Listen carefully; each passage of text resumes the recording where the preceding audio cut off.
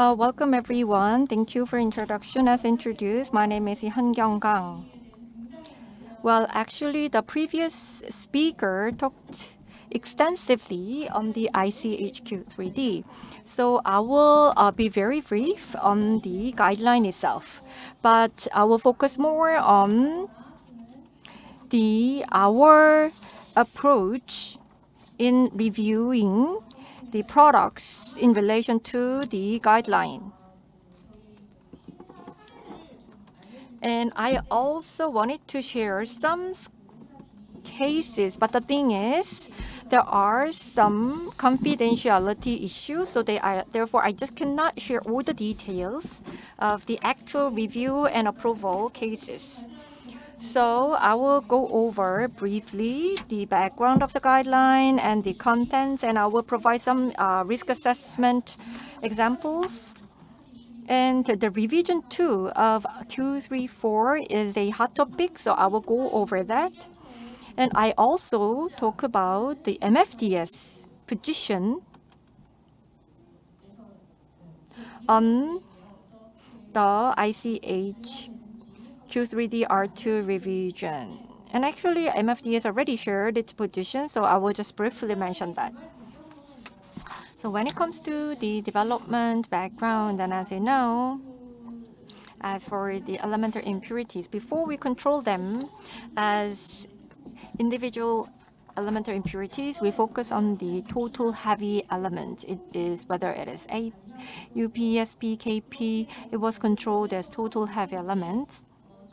However, there were some issues like the toxicity of individual impurities need to be considered, and there were only limited impurities that can be detected, and the low-level impurities were not detected. And now we have a very advanced analytical tools. So Q8, 9, 10 of ICH, as we implement them, and the understanding of the quality and risk management has been very much improved. So there were a lot of background behind the development of this guideline. So ICH Q3D Step 4 was signed off in 2014. So it was implemented in many different countries in Korea. Although a little bit late, we started to implement it in 2017. Although we had a guideline, it didn't mean that it was a mandatory. And now we have the domestic guideline in April 2019. And after that, we had a gradual period. So starting from September 2019, the elemental impurities data became required data.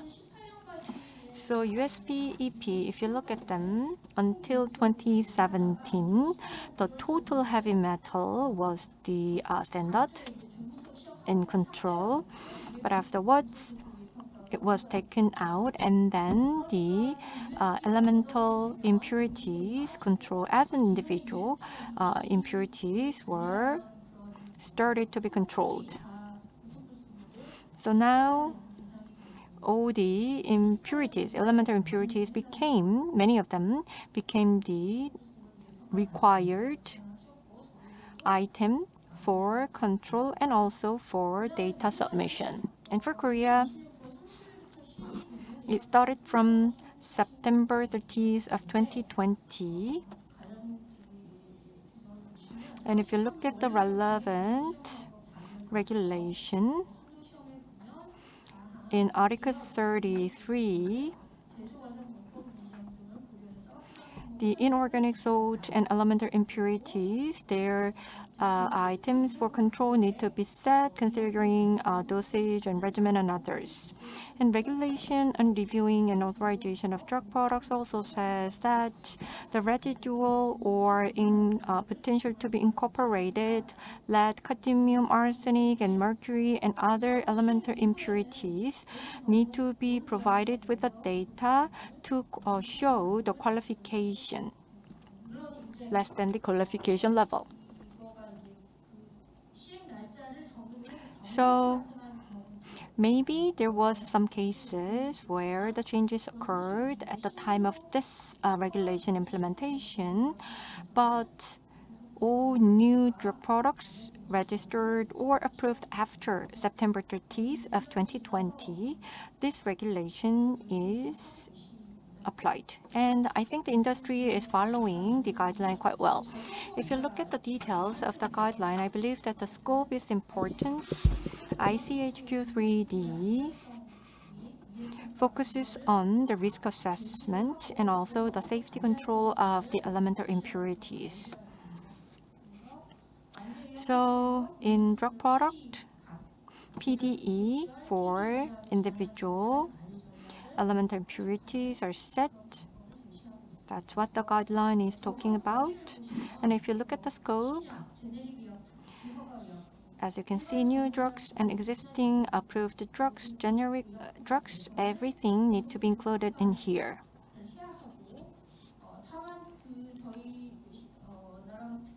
And what is unique here is that there are some items where quality data is not a requirement, but this does not mean that the company do not conduct a risk assessment. Although they do not submit the data to the agency, they have to have that information.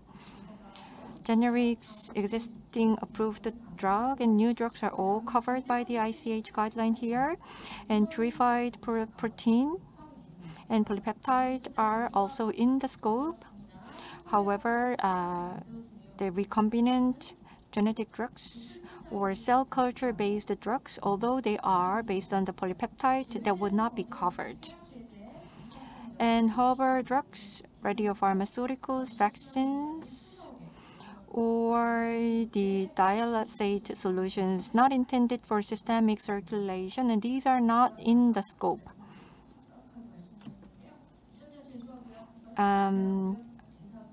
I have to correct myself because I said something wrong. What I'm saying is that the recombinant genetic drugs and the cell culture-based drugs are in the scope. So depending on the toxicity, class 1, 2, 3 are assigned to the elemental impurities. And we have 24 elemental impurities here. The yellow one in this table represent the ones that the companies do the risk assessment. Although we do not see or we do not predict them to be detected, but still the risk assessment is needed. And there are some red color ones. In this is the revision from the original guideline. Last year, the inhalation PDE for cadmium was revised. And this year, in the revision to nickel and silver and gold, their PDE were revised. So this is to show there were some revision. So the early next year, you will see the MFDS revised the guideline in accordance with that. In order to submit to the MFDS on the risk assessment of the elemental impurities, you need to identify the source of elemental impurities, whether it is intended or just potentially present. You need to identify the source of elemental impurities, and also you need to evaluate whether they are actually present in the drug product. You can measure or you can expect it by comparing to PDE. And then the result of that evaluation need to be summarized and documented, and it should be submitted to the MFDS. For risk assessment, the PDE of each elemental impurities need to be utilized so that it is not exceeded. The identifying the source of elemental impurities. You need to consider the pathway to produce DP. In the pathway, you of course have water, you may have manufacturing equipment, ES, CCS, and excipient. And every component you have to look at if there is any possibility for elemental impurities to be included. For the manufacturing equipment, you need to have the process understanding and equipment qualification and the GMP compliance. Those are the things that can be utilized. And for water, you of course follow the water-related specification. So if you use PW or WFI, there wouldn't be not much of a risk of having or including the impurities, elemental impurities.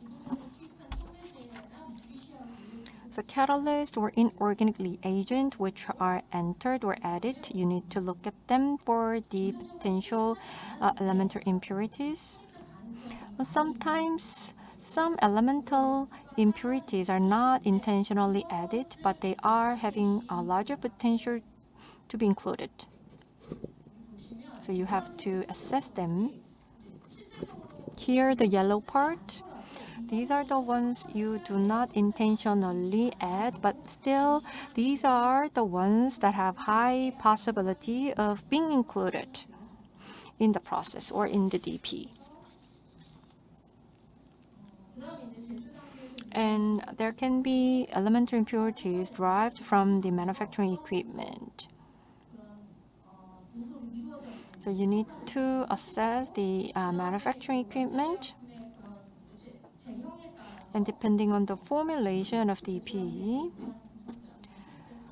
the possibility of having or incorporating elemental impurities from the manufacturing equipment may be different. So as for the solid formulation,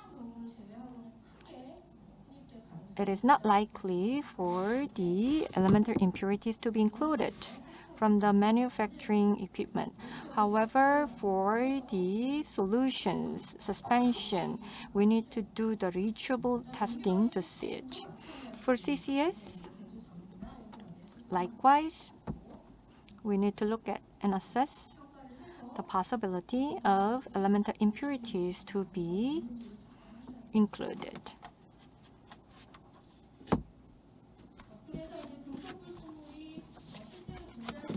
So we conducted risk assessment, then we need to get the measurement or expected level of that elemental impurity and compare it against the PDE and then establish the control strategy. So the PDE and measured concentration can be converted, and there are 4 ways of this conversion.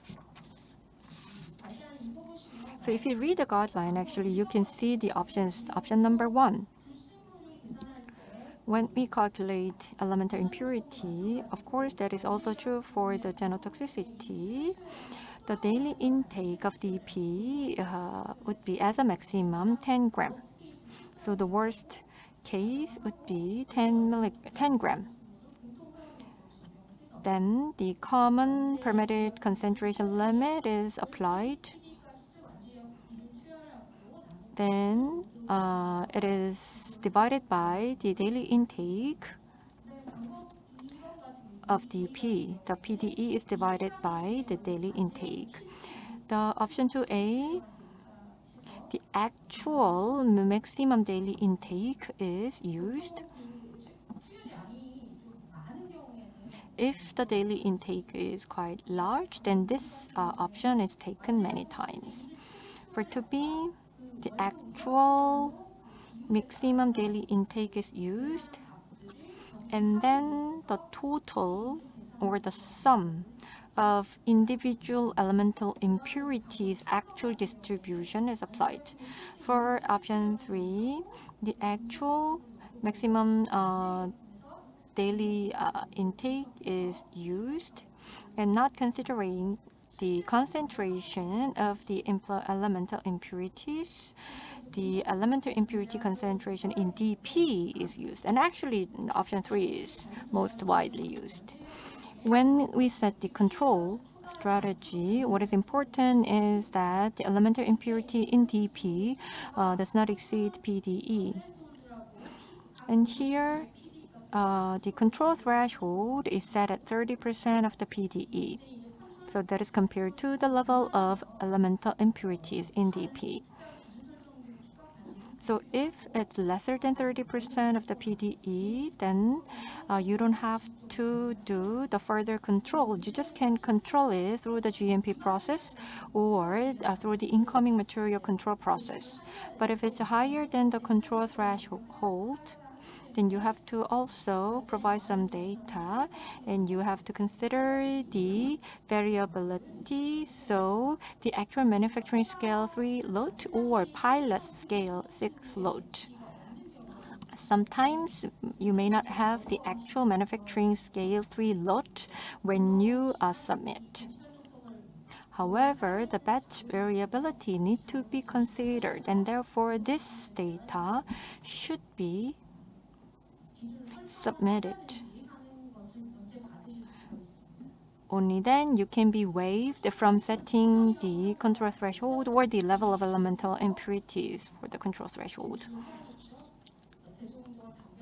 And if you have changes to the process, manufacturing process, or when you set the specification for DSDP, excipients, or CCS, so you always have to control the level of the elemental impurities lesser than the 30% of the PDE, which is the control threshold. So this is an example. Let's say the maximum daily intake is 2.5 G and components, 9 components. This is the oral solid.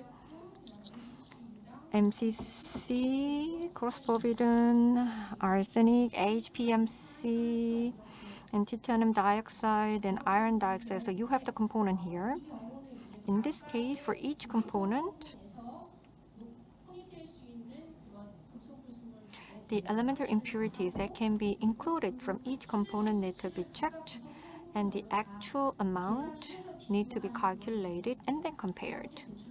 So this is how you can submit, or you can go for option 3.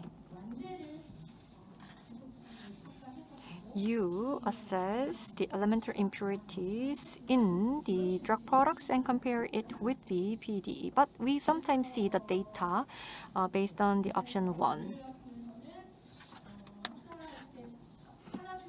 So palladium and nickel are intentionally used. And for others, they were not added on purpose. And elemental impurities like arsenic, PB, which are falling into the class 1, there are many. And from the equipment, manufacturing equipment, and from the CCS here, this is the solid.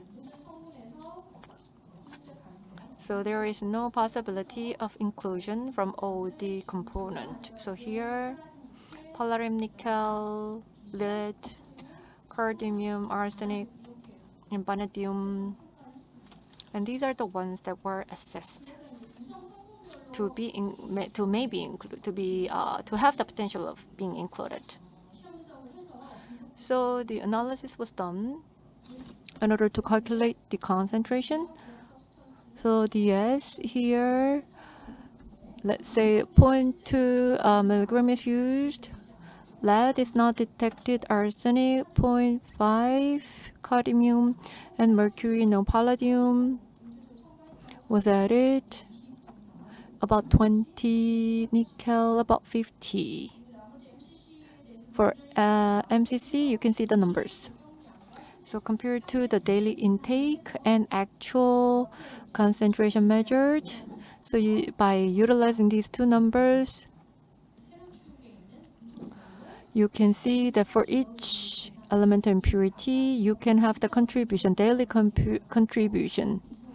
For lead, 1.1, and arsenic, 0.8, cadmium, 0.7, like that. So contribution and control threshold were compared. So everything is lower than 30%, which means that there is no need for the control strategy.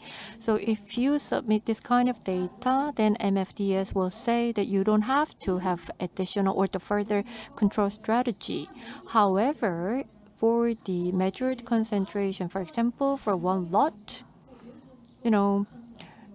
for DS,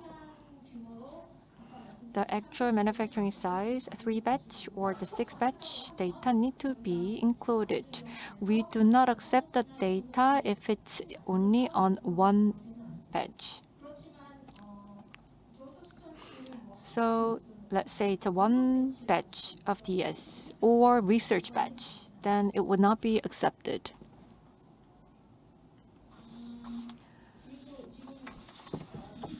And for the revision 2 of ICH Q3D, it's quite a hot issue. So if I talk about it a little bit,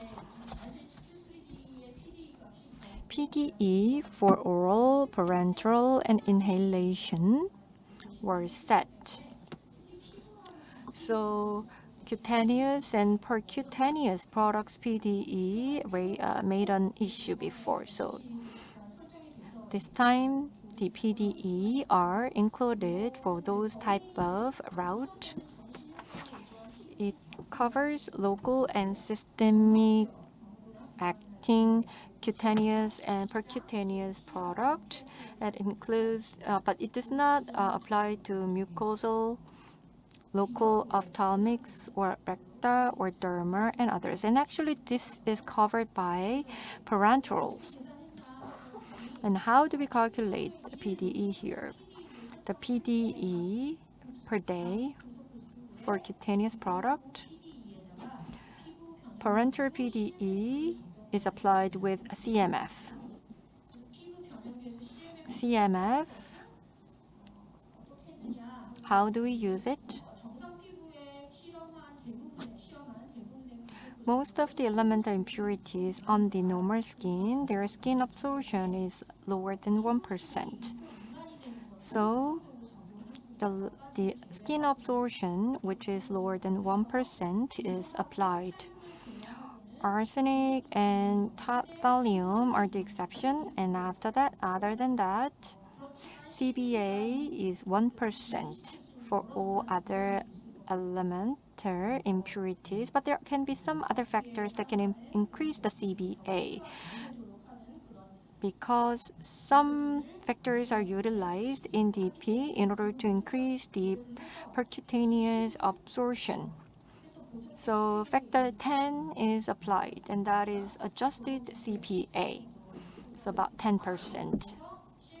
So in order to calculate CMF, parental bioavailability is 100%, and then it is divided by adjusted CBA. So except for arsenic and thallium, the cutaneous PDE would be the parental PDE multiplied by CMF, meaning that parental PDE multiplied by 10. That's what the revision says.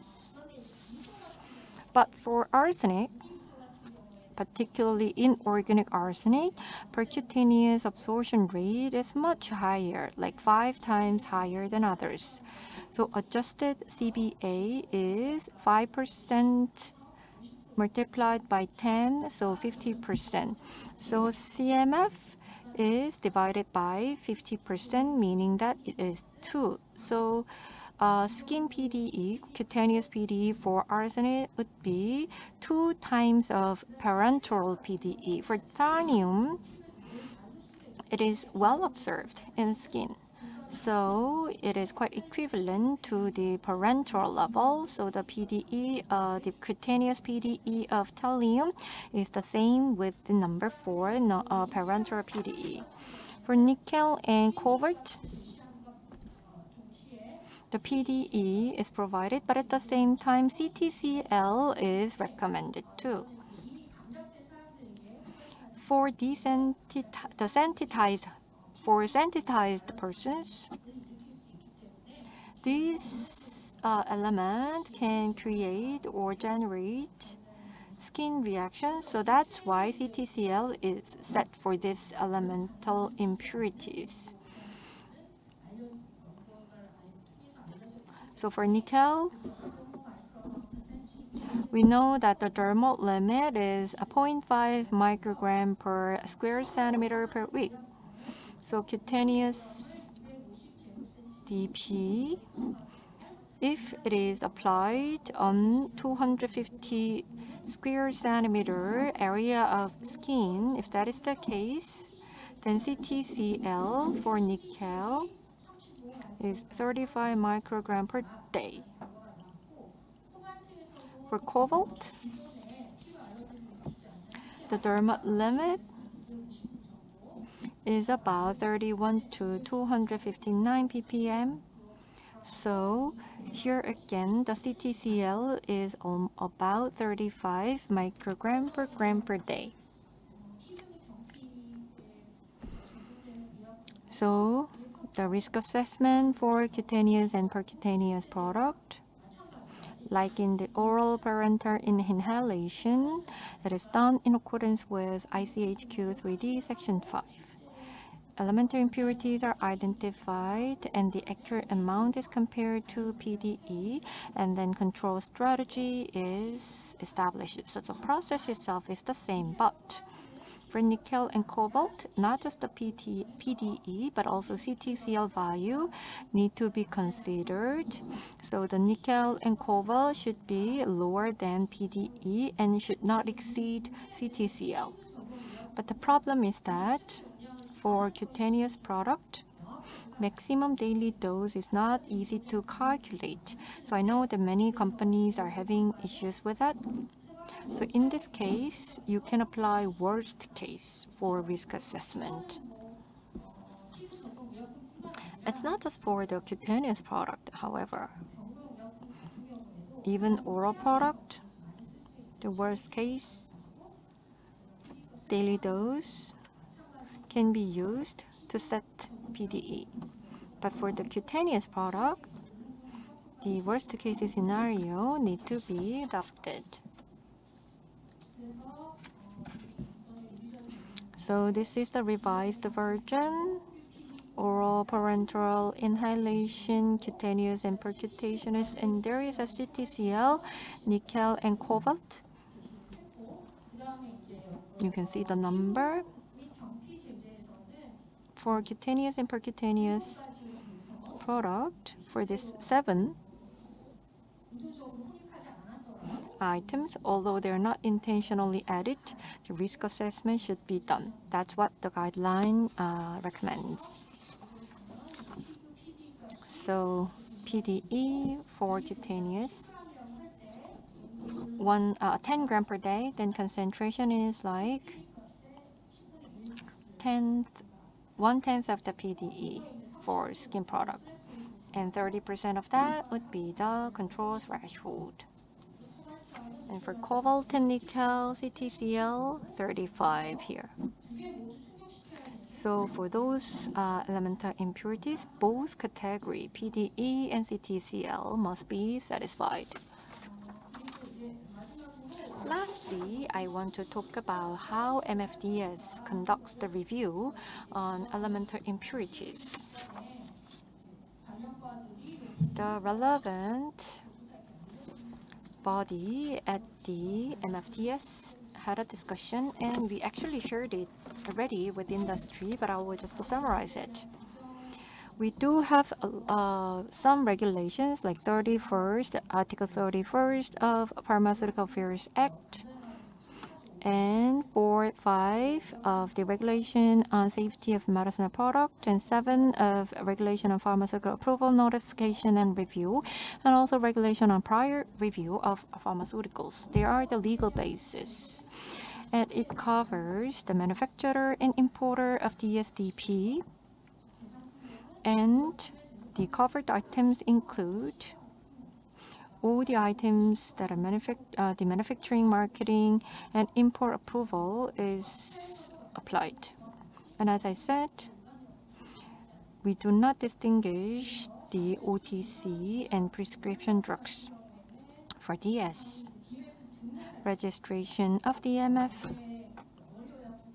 and approval of DS or registration of DS, or the API for DS, which is imported. So as I said, starting from 30th of September 2020, the elementary impurities data need to be submitted.